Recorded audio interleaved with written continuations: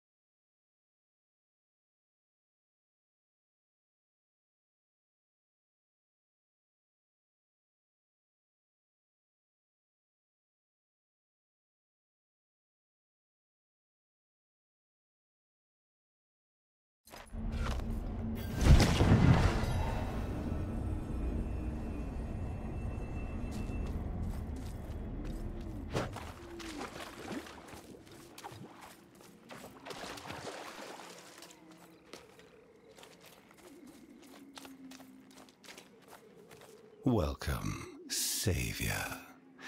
You've stopped Lilith, freed Sanctuary of its supposed shackles. I'm sure it's everything you were hoping for. Congratulations. Ugh, shut up, wretch! Always so talkative, new flesh. Wanderer, why are you here? Come to strike a deal? My head stays where it is. I'm simply looking for an ally. Ally? We might be able to form an arrangement. If it's not too beneath you. Debts need to be fulfilled. You could claim them. Yes, claim their debts. In exchange, we will provide you with power, wealth, whatever it is you desire. Yes. Meanwhile, you will be the force of good, curing Sanctuary of its ailments.